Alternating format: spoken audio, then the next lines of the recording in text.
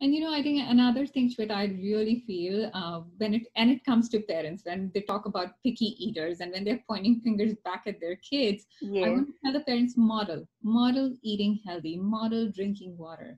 yes, If you are doing it, your kids are watching it. yeah, And it takes more than 10 to 15 tries for the kid to develop a taste, yes, right? So it's not going to magically happen. If your kid is like, oh, I can't have broccoli, try it at least 15 times before giving it up. right, Don't be like, oh, I tried 2 times, I tried 4 weeks and he wouldn't do it. But I think yeah, those decisions lie more on the parents yeah. than the kids.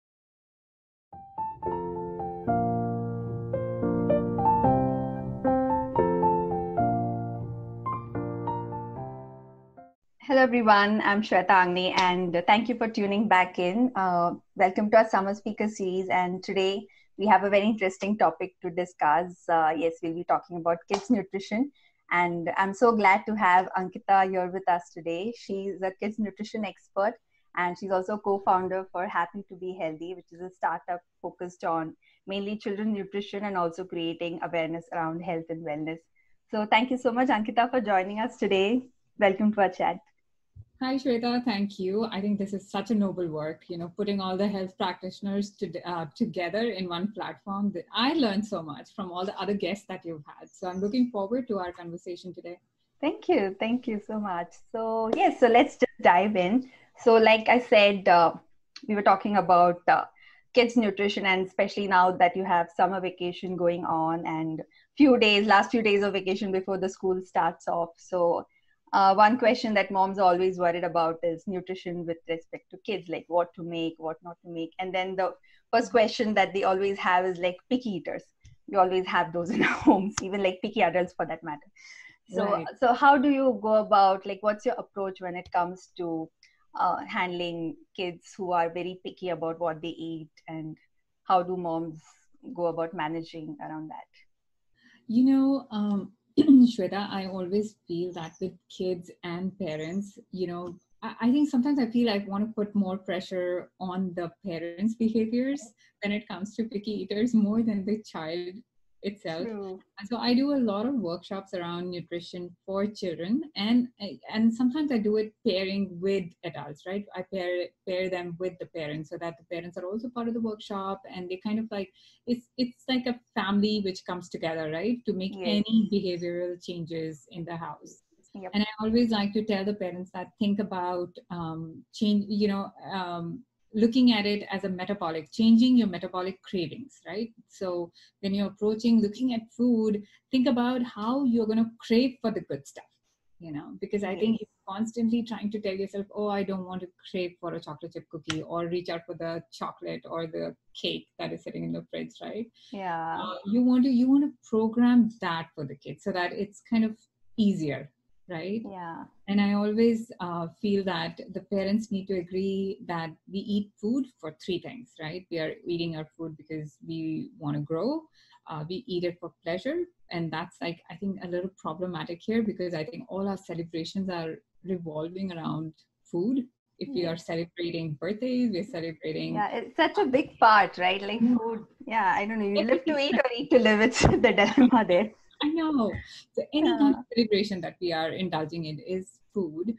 And with that also comes a big responsibility on parents that what are you celebrating with? Mm-hmm. That's again, you're shaping your food desires, the craving, the good food, right? And then I always want to say, okay, food is also medicinal. So I want the kids also to know that every time you're eating something, think of its benefits, right? It's Right. helping you grow, it's helping you get better, right? And when it comes to picky eaters, I feel for parents, avoid the three no's, which is the Mm-hmm. high fructose corn syrup, right?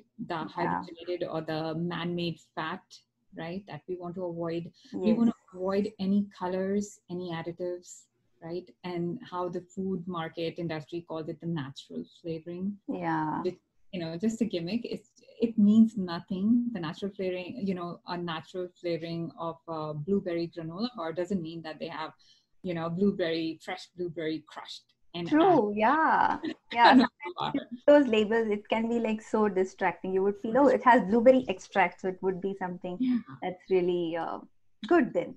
Like, Yeah. So I feel that, if you want 90% of your battle, if you can just avoid those three no-nos, right? You're staying away from those three big no's, you won 90% of the battle. So you're not feeding anything really junky to your child. Now right. it comes to, okay, what are you going to actually feed your kid, right? When it comes to fruits and veggies.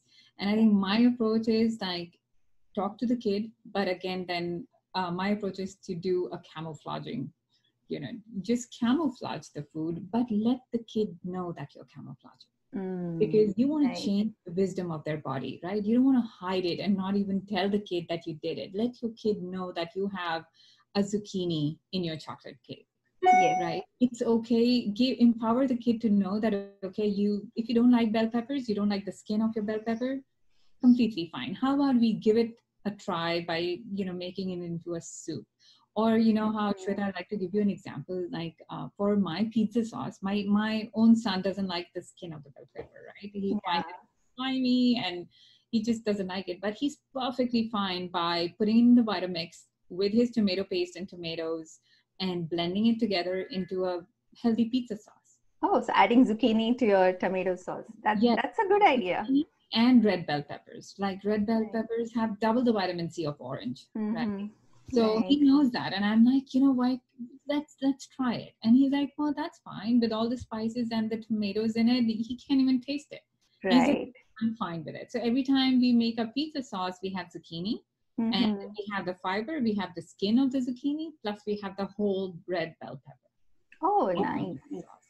And he loves it. Now we have it dipping it. We have it as pasta sauce. We have it as pizza sauce. Sometimes we make garlic bread and we dip it with that sauce. And he knows that he's camouflaged his veggies in it, but he Okay. doesn't stress about. And I make my table a happy place to eat, because I feel that I'm not like, fretting over the fact that, oh, eat your bell pepper, eat your zucchini. It's okay. Yeah. Sauce. So I love that idea of yours, like camouflaging things and knowing, having the kid know themselves, like this is what is, I mean, yes. having it come from them rather than you forcing it on them. Okay, have this, and not having like a fight over it, but have it Yeah. like something that they'll continue to do it themselves. Right.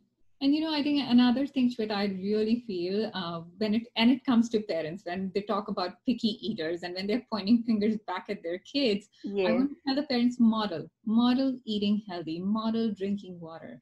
yes, If you are doing it, your kids are watching it. yeah, And it takes more than 10 to 15 tries for the kid to develop a taste, yes, right? So it's not going to magically happen. If your kid is like, oh, I can't have broccoli, try it at least 15 times before giving it up. right, Don't be like, oh, I tried 2 times, I tried 4 weeks and he wouldn't do it. But I think yeah, those decisions lie more on the parents yeah. than the kids. Yeah, modeling is, like you said, so important. Like there's a saying, I don't remember the exact words, but it says like more of rather than telling kids what to do, like you be the model for them. They learn more by looking around, like looking at you, what is to be done, than listening to, okay, do this, do this, do this. So they're not going to do Right, that. After a right. certain point, like till they're small, maybe they listen, but after some time, they are not going to listen to it No, no. and I'll they'll give you follow another it if they example see it. for another example for babies. Sometimes, we think, oh, we're going to start shaping their food taste when they're a little older. But I like to believe that do it as early as you can, right? For little toddlers, for babies, it's very convenient that we have those vegetable puff things which come in a canister.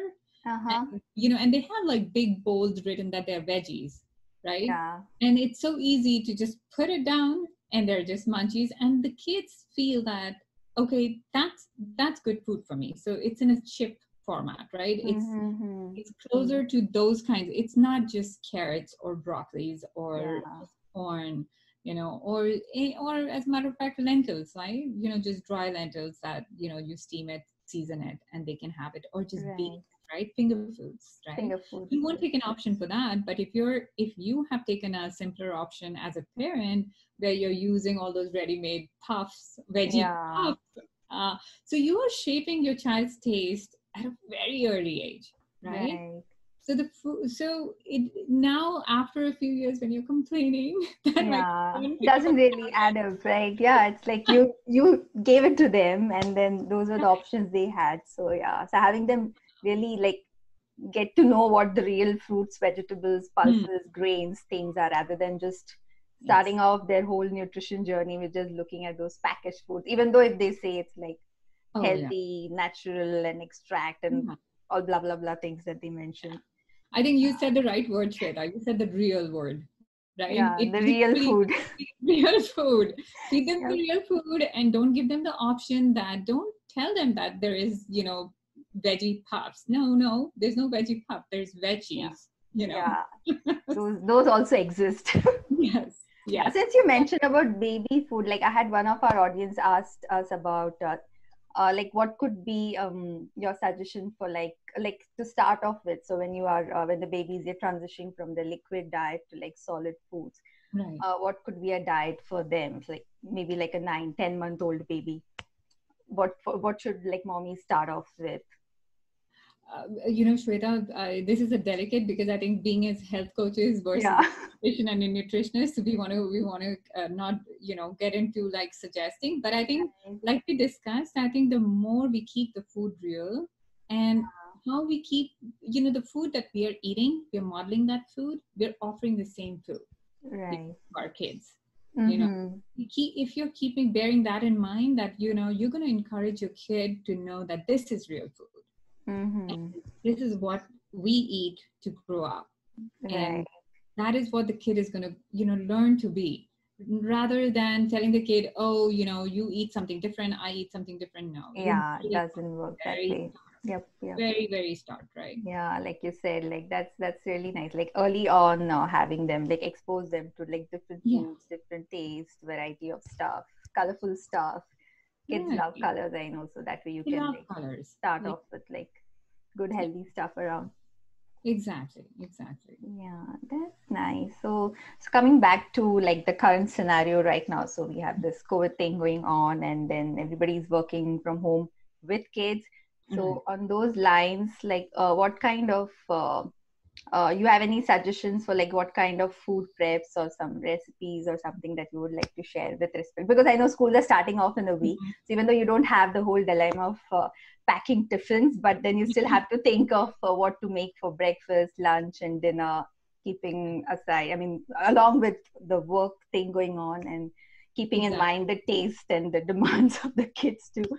So yeah, so like any tips and tricks there, what could be Yeah, so any recipe or anything? Shweta, I personally I believe that meal prepping comes number one to Yeah. me because I think as parents, if we don't have the meal prepping technique down for ourselves, it's harder to feed the family, and I think more or less mothers are somehow deemed to be doing that, so I encourage everybody to actually get lots of mason jars. They work so well. And just cut up all your veggies. One thing that I personally use is I kind of look at my week when I'm ordering my groceries. Is I look for 5 veggies that I will do for lunch, and I Mm-hmm. do 5 different veggies that I can do for my stir fries for the evening. So I kind Okay. of sort my veggies into 5 and 5, and I order those kind of veggies. And Okay. I like to eat Indian desi khana for my lunch versus I like to do like stir fries and like quick food for For dinner. dinners. Okay. For dinner. So, for example, I would always like make, first I would like chop them up, put them in the different mason jars, and that way it's just simpler, washed, dried, cut, and they're all stored in mason jars. So it's easier to Okay. just pick, look at what we want to eat. The other thing I like to do is like I like to sort out my lentils and beans also weekly. So Okay. if I would do like Wednesday, I like to do my beans. So I would pick one of the beans from, black eyed peas, from rajma, kidney beans, or Yeah. peas, or so I do Wednesdays is a standardized beans day. So I know Okay. every Wednesday there has to be some beans, something. So, Okay. so on Tuesday night, I know what to You have to soak. like soak Yeah, it. I just Yeah. decide, okay, today is this bean day.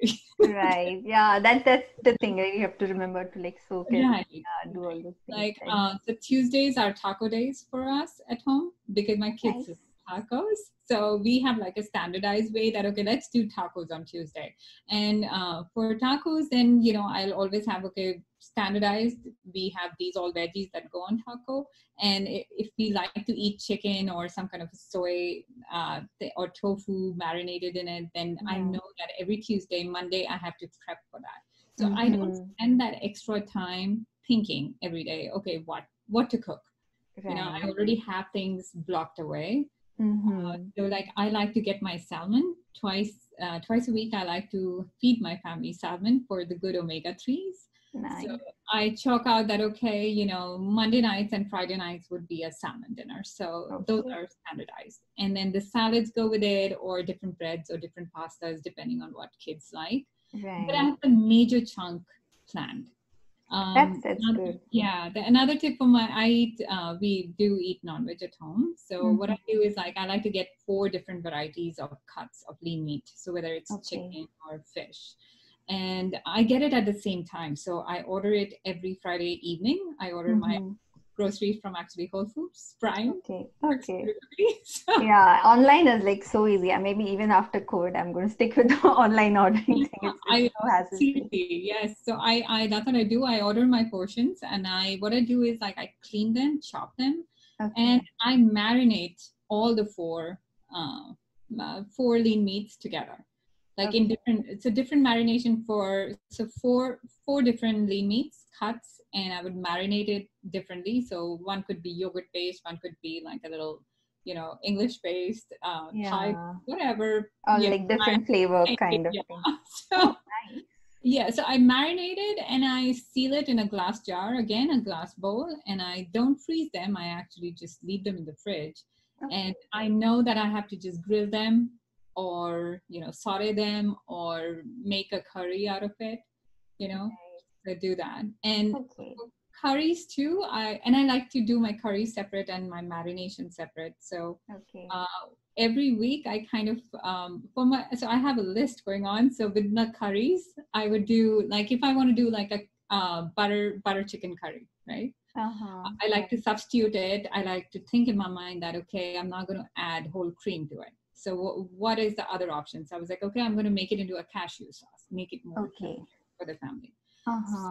So in a week, if I decide, okay, this week I'm going to do a onion tomato gravy, a cashew sauce gravy, pesto or something, right? Going with it. And I'll prep the curries ahead of time too.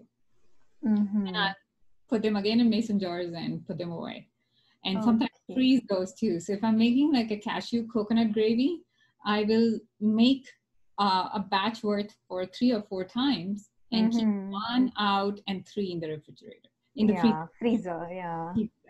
So that way my work is simpler, but I'm totally in favor. I tell my, clients, I tell all the moms, all the dads, I was like, please meal prep. Life is easier. It is less stressful for the entire family to have meal prep. Yes. And it helps, right? Because like you mentioned, you make a big batch, so there's less cleaning involved. You know what exactly needs to be ordered. You have things handy, and like you can quickly put things together, rather than like on those particular work days when you're like busy, you don't have to like, okay, just because I don't have anything to eat, or like prep something or make a elaborate, spend like an hour or 2 making or prepping for that on that day. Then that really, like, you would then think of, okay, let's order something or do that. So those options always come faster to you at those times. True. And when it's now, especially when school's starting, Shweta, so what I like to do is, like, I like to have my kids give me some options for their lunch, because everybody's busy during lunchtime, right? Parents are working, kids are busy at school, and the timings are not matching, right? Everybody's eating at a different time, even though everybody's home. So what I like to do is, like, I want to take down their orders on Friday when I'm ordering my groceries, like, what would you like? So they'll give me a few options here and there. And I get those options ready, and I note it down and put it on the fridge that, okay, Monday through Friday, this is for lunch. So, it's just no-brainer. It's a good practice, actually. Like some kind of a structure that way. I think it would be really helpful. I mean, it just takes some being proactive on that end, but That would be really helpful. Yeah, you know how we learned how well, I know you're a health coach like me too. You know how we learned to make those SMART goals. Yes. So be very specific, be very, they have to be measured. So you're ordering the right quantities. You're not Yeah. overstuffing your fridge, right? It's harder Yes. when the groceries come in and everybody's like, oh my god, now you have to like store it. Yeah, I often have. I think the other day I was just like, there was something, I took a picture of my fridge and I had to show some item on that. But then what people noticed was my fridge looked like almost empty because they could see everything. And they're like, Oh, there's no place in my fridge. I'm like, oh my God, that's one thing I really avoid, because yeah, you keep dumping things and then things are lying behind, then they go waste. You don't even know what's there in right. your fridge. So True. that's, I think, another advantage when it comes to like meal prepping. You know exactly what's in the fridge. What's You're not in there? ordering extra. You're not Right, wasting stuff again. right. So yeah, Right. those And then, things are sometimes good. you don't even want to overcook it because sometimes there's Yes. something lying in the fridge and then nobody's going to eat it, and Yeah. and then it just goes to waste because nobody's eating it. And sometimes Yes. I'm the only one eating it. So That happens too. You I don't was like, want to waste stuff yeah, again. I You're was like, like, oh okay, my I'm the God. only one eating this for the last 3 days. Yes. I was Yeah, like, happens everybody with me needs too. to, yeah, put it down on a piece of paper what you like to eat. And if you don't like something, then we'll find a way out of it. Yeah, or at least, yeah, give it some kind of what do you say, a makeover to that dish. Maybe try, Makeover. yeah, and see if that gets Yeah. over like during Yeah. lunch or dinner somewhere. Same for breakfast too, Shweta. So I think my house, I think I know four of us who likes to eat what. So if the eggs, like if the omelets have to get made, I make it for 2 days together. So Uh-huh. I don't have, so I make like a big ferrata kind of structure, and then, I'll cut it Okay. into the different zone, and then I just place it in the fridge that, okay, this is for Mondays and Tuesdays breakfast. So Right. everybody knows that breakfast is done. We don't alter breakfast. So choices Right. are given, but I think we need to have, like you said, we need to have more structure. So not choices, not for every single meal. Yeah, true. Somewhere we need to have sanity in the kitchen. The kitchen closes Yeah. at Right. And like, yeah, I really like that idea of like spending some time over the weekend and like just yeah. jotting things down so that you don't like order extra, or like some things if you have in the home, they come handy when you Yeah. don't really have, like you may not have ordered, but it's there and you, oh, okay, I can just quickly use this. But Yes. yeah, planning really helps in those ways, Yeah, especially definitely. like, Planning out. yeah, especially with the work from home, and then when you Right. don't have the time to really Right. on those work days, busy work days. Yes, So even marinated, if stuff is marinated and I don't have to get my hands dirty or think, it doesn't take much time between calls or, doing yeah, studies. I can just quickly get up, just topple the marination upside down in a pan and cover it and just let it yes, simmer. But at least we have something healthy to eat rather than reaching out or being hungry and making a wrong choice at that time, yes.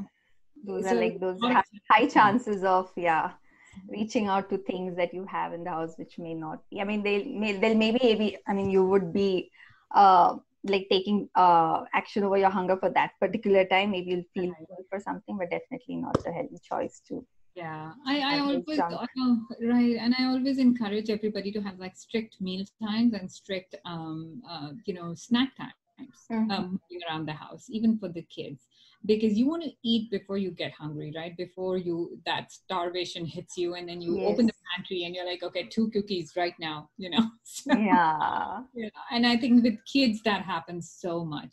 They'll come wandering out like, right after lunch. Yeah. Okay, just eat lunch, and half an hour later they're out like, oh, I'm hungry. I think, no, you're not hungry. You didn't eat well. Exactly. Yeah. I think, yeah, for those times you really have to be like, be the parent. That's what I feel sometimes. You can't Exactly. really just give in to uh all of their things. Yeah. So like, okay, finish, No, have your food first, and then maybe you can try something. And right, then again, right. like have healthy options available. I think, yeah, if we kind of like, like you're saying, if we become parents at that moment and become very strict parents, we'll encourage them to eat their lunch better, Yeah. rather than, because they're like, okay, no option.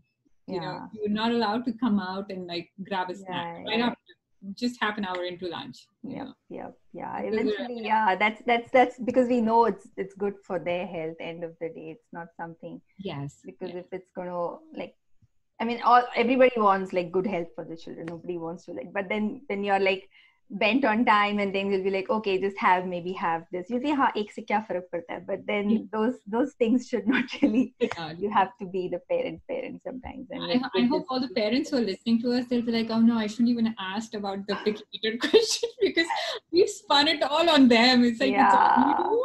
Yeah, no, totally. I like the way, because that's how you started, right? It's more of having more of a coaching for parents than having kids, and they'll be like, okay, my kid is not eating. What do I give them? And it's more of like changing their own kids' mindset and mindset for the parents too. Like, how do I make it more simpler as for the family as a whole? And then, but I love those tips. I think the tips that you gave for like prepping, I think all the moms would be like really helpful. They'll find those tips really handy, and they can have them. They can start with, Shweta, I was thinking they don't have to start doing everything, that's going to get overwhelming. So maybe the first week they can just start with like, just getting the mason jars and chopping up the first 5 veggies for your week, just putting them away, or sometimes having like chopped frozen veggies if you can do that.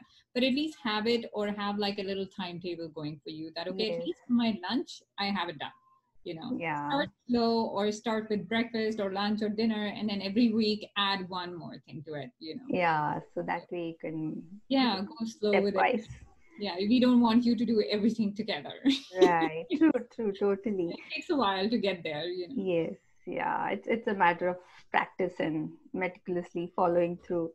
Right. Yeah. So I love going to the grocery stores, right? So before COVID happened, I think I used to spend so many hours visiting different grocery stores, and now I've realized I don't need to do that. So I think everybody learns, right? Totally. Like, I think, there's so many new things that we learned with this current scenario, as in where you can optimize and what can be done. So that way it's good. So tell us something more about your workshops, like what kind of kids workshops you do for viewers. So maybe they can enroll in those when you have them next coming up. Yes, I am very straight. I'm so passionate about my workshops. So I call them the Lean Start workshops, and I offer them like based on the individual's requirements, right? So depending on how much time the kids have, I place them in those different batches. What these workshops literally do is kind of break, it's all about show the science. So I like to approach these workshops where I talk literally about science, So for example, if today in the morning, I had a workshop which talked all about fat, and I asked the kids, when you hear the word fat, what do you relate it to? And Shweta, we're not surprised. The word fat literally has like a negative connotation, right? Every time you hear the word fat, either you're relating it to your body, that, oh, maybe you don't want to get fat, or you want to lose down. So kids, and I'm talking about teens who are all the time relating fat to a negative aspect, right? And then, the other kids talked about, some kids said, oh, it's the bacon. When I look at bacon, I look at it, oh, fat. Somebody said, oh, it's the cake. When I look at anything sweet, I'm thinking fat. So they're relating it. They're taking the word fat and, reflecting it on their body weight. So the workshops are all aiming to tell them, okay, think about fat. 60% of your brain tissue is made out of fat. So you need good amount of good fat in your body now that you're growing up, right? So it's the grow food, it's the run fast food, right? It's the smart brain food that you want to think, you want to associate all these different terminology that our marketing food industry has been throwing out, our society is throwing out. It's harder for them, it's harder for us. And I think it's super hard for teens and tweens. I think even younger kids, like 6-7 years old. That's what, when you mentioned, like all they could think of fat is like with respect to their body shape or like greasy stuff, and nothing with respect to why it's like the good thing, like how your brain really needs fat. Like they don't have no knowledge or education about it. No, so then I kind of like break it down, and I tell them, okay, think about fat in 3 different ways, right? Think about unsaturated fat, saturated fats, and trans fat, the man-made fat. And I think all those three distinctions are so important because our society is living on junk food, right? We're living on packaged food, uh, Yeah.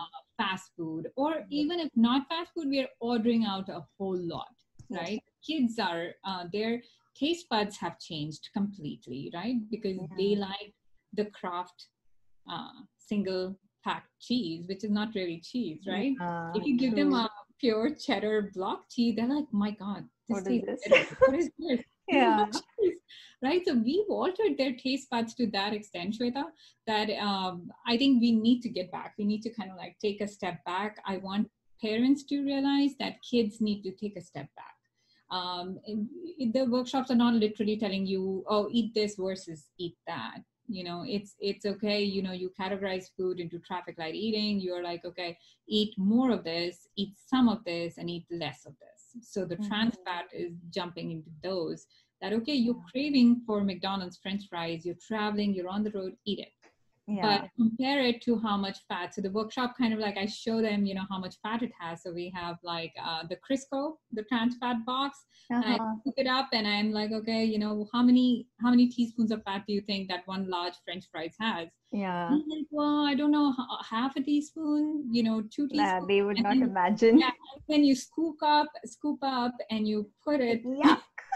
This is in so a bowl much. and show them that fat, and they're like, oh my God, that is what I've been eating. So I got a very beautiful message from a mom today, and she said, oh, my daughter used to love In-N-Out burgers, and no hard feelings, and no hard feelings for Kraft, or no hard feelings for In-N-Out burgers. I myself like enjoy In-N-Out burgers, Yeah. but the frequency of it, Yes. right? And the kids recognizing that, okay, let's have a 90-10 balance, or a 80-10.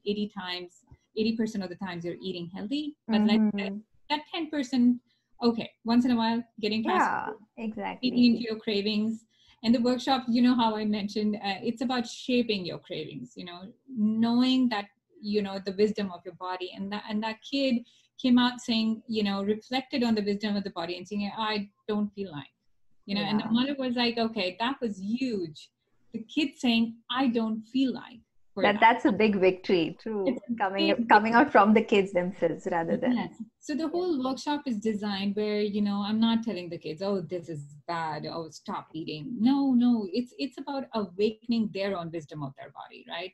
Knowing the science behind how these different fats affect you. Why is it necessary for you? Yes. And they were shocked. They were like 60%. I said, yes, 60% of your brain tissue is fat. So imagine Yeah. how healthy when people are saying, avocados are good for you. Avocados, you keep hearing it, Mhm. right? The kids know that avocados are good for you. They're using avocados in different recipes, or in cakes, or in smoothies, right? But Right. so I want them to tie the link between that, right? I Yep. want to tell them, okay, avocados has what kind of fat, right? It has unsaturated fat. That's the kind of fat you need to grow. Yes. Your brain power needs that. You want to set yourself for success, especially when you're in school, right? Yes. So Yeah. these are the growing ages. So my workshops, Shweta, are all designed that way. And I like parents, I love when parents kind of reach out, and I tell them, I'll work with you because I'm so passionate about getting this out. I don't have like big batches going on. I like very small batches of kids coming. I work with their times. When are you available? I want to give you this information, but I want to work with you, your time. Yeah. I want to be receptive. It's not like a big chain of, like a, yeah, class going on that, okay, like Russian School of Maths, feeder. Yeah. Yep. Yep. So, yeah. Yeah, since you mentioned the classes thing, like I was like surprised, like how come, like along with when the kids they learn about math and science and everything in school, how really important it is for them to know about nutrition, like Yeah. what's good for them. And I really love the fact that you take out so much of your time and you're so passionate about giving that knowledge to kids so Right. that they really know what's the thing that's nourishing their body and like Right. what's taking care of them, what's good for their brain, what's good for their skin, and what's good internally, how things like how maybe we shouldn't be eating like the in and out or any burgers on a daily basis even though you like it but Yeah. just have more of the healthy stuff more, and how that would be really beneficial in the long term too as you grow old. And as you're like Right. growing through the years. So thank you so much for really taking that time out and Oh, crafting those workshops. I know the kids, and it's more of a ripple effect too, right? When you have like a kid knows what he's doing, maybe he would inspire his friends or kids in his classroom and have them also, okay, let's eat more good stuff. Like the peer thing comes into picture there too. oh So yeah, yeah. You hit the that's a nail on the really good. head. I really, really wish that that would have a ripple effect because I know peer pressure goes a long way Yes. for these kids. So I've got a teenager. She's going to be in high school now, Oh, and I nice. know how it works with them. It's if the kids Yeah. keep reaching out to 7-Eleven for their meals and their drinks, that's what is happening. But if two people stand out and be like, I don't think so, I'm going to have that Slurpee. Yeah. That's what I Yeah. think. Our profession is going to have a meaning if we can do that. Yes.